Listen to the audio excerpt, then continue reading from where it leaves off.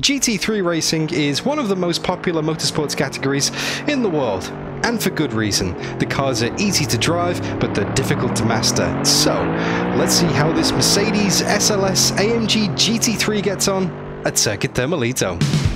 As part of the Circuit Thermalito Leaderboard series, every 2 weeks I'll be taking a different car as picked by the legends on Kickstarter who made building this circuit possible, and attempting to set my best time in just 30 minutes. Then, I'll be throwing the challenge over to you to come and beat my time, with the winner for each car taking their place on the official Circuit Thermalito Leaderboard. This time, we have Matt Webb to thank for his pick of the Merc, which is actually just base content in Assetto Corsa. No mod required, but links are down in the video description for the circuit and the 24/7 hotlap server hosted by Just Race. Now, I already know that my lap isn't going to be anywhere near as quick as what Matt can do, especially when he starts playing around with the setup, and he has more than half an hour on track. But that doesn't mean I can't give it my best shot.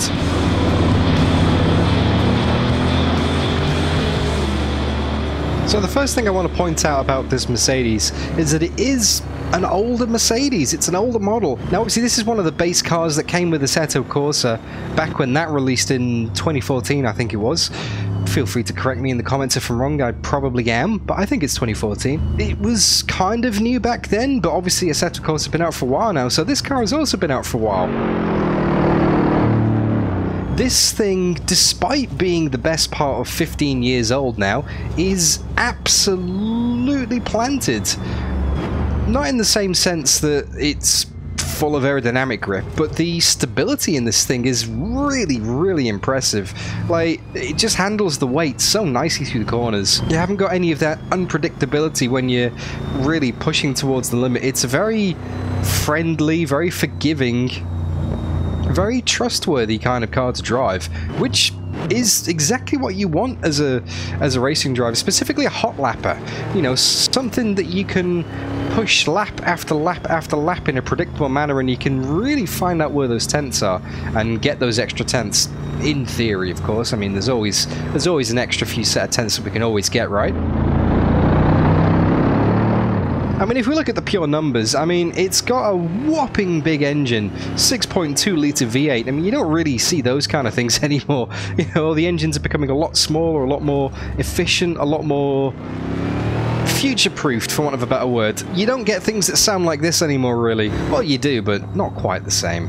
You know, you got your Bentleys and your screaming Porsches, but there's just something about that low growl of the Mercedes that just, it kicks you in the chest. 520 horsepower as well, although you got over 1,200 kilos of weight to carry, so it doesn't break anywhere near as good as the Radical that we took out last time. But I guess we were kind of spoiled with that car, to be honest with you. This is definitely more conventional. This is what you'd expect, you know, braking just before the 100-meter markers in most instances. I found this car, it responds really well to on-throttle like rotations, so through the middle of a corner you might not be able to carry as much speed if you had massive wings, but when you get to the middle, just gradually feed it in, getting the rear turning, getting the rotation dialed into the car, and you can kind of maintain that. It's not really a slide, it's not really a drift, it feels like it's steering from the rear, which is, it does take a little bit of getting used to. You know, it's not something you can just jump in and go, alright, I'm gonna floor this car and get a record lap time. It takes you a few laps to get confidence in it that, okay, well, this is how I drive it now. It's definitely all in the rear of the car on power. But then again, the front of this car is pretty long, so maybe it's just because it feels like you're in the back of the car to begin with. You know, there's all that bonnet up ahead of you. Oh, sounds good in the tunnel. Now, the suspension in this thing is actually really nice. It just eats up those curbs, even the red sausage curbs, way more than you would expect. Although the car is pretty wide.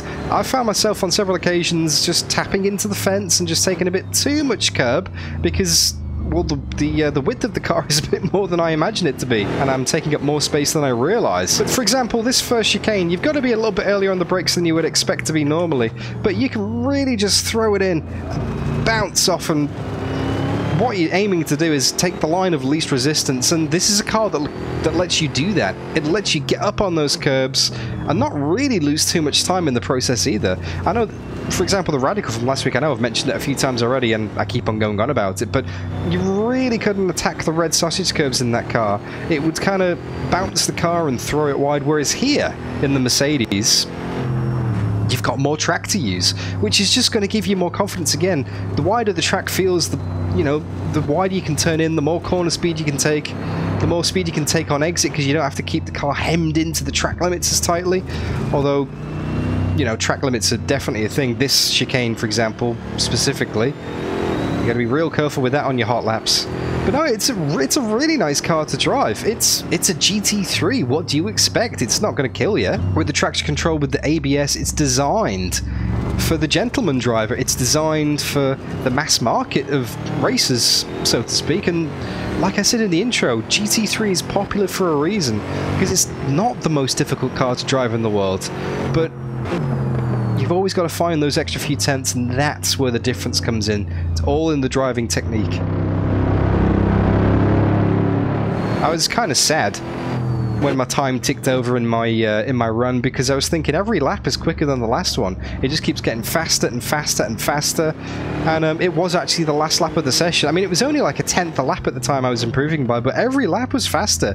The tyres were hanging on, the fuel was coming down, the grip was staying there in the car. It was just a very trance-like experience. You could just keep on pushing and keep on going. So I've got no doubt that you guys who are going to be giving this a go over the next week and a half or so, you're probably going to spend quite a few hours on it. So let's roll the tape, as they say, and have a look at the hot lap and see what this can put on the board. And don't forget, if you want to watch the full unedited 30-minute run, then that is available to all DDF Racer channel members.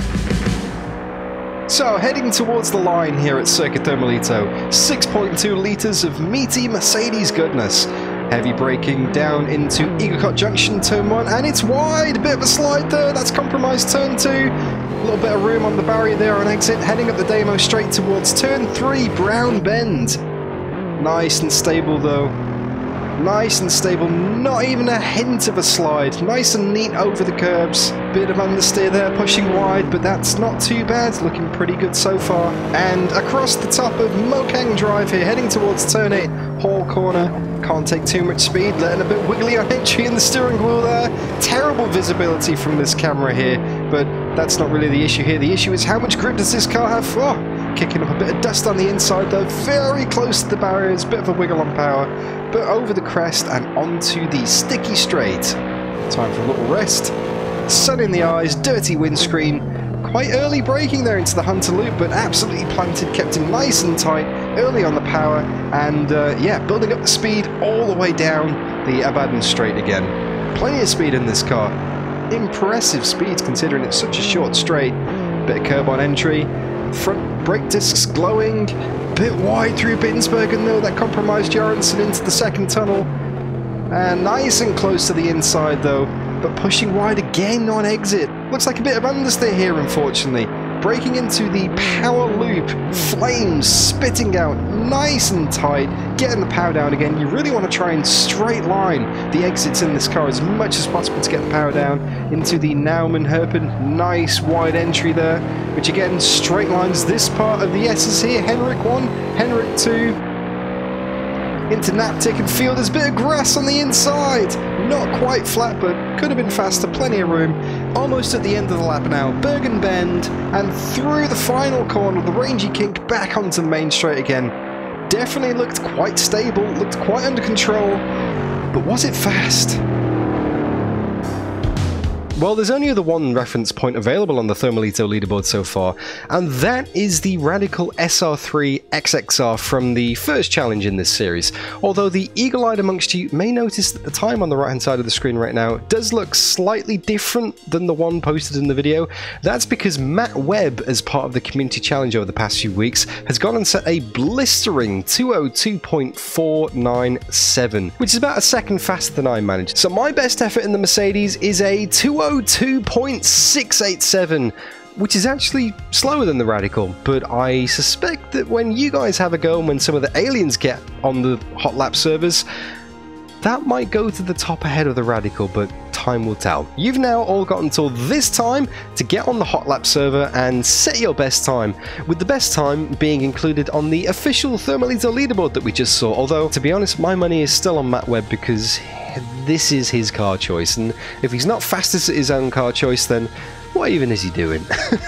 Anyway, all of the links that you need are down in the video description, to Circuit Thermalito, to the 24/7 hotlap server hosted by Just Race, and my Discord server to keep up to date with all the event chat and all of your competitors in between the events. Have fun!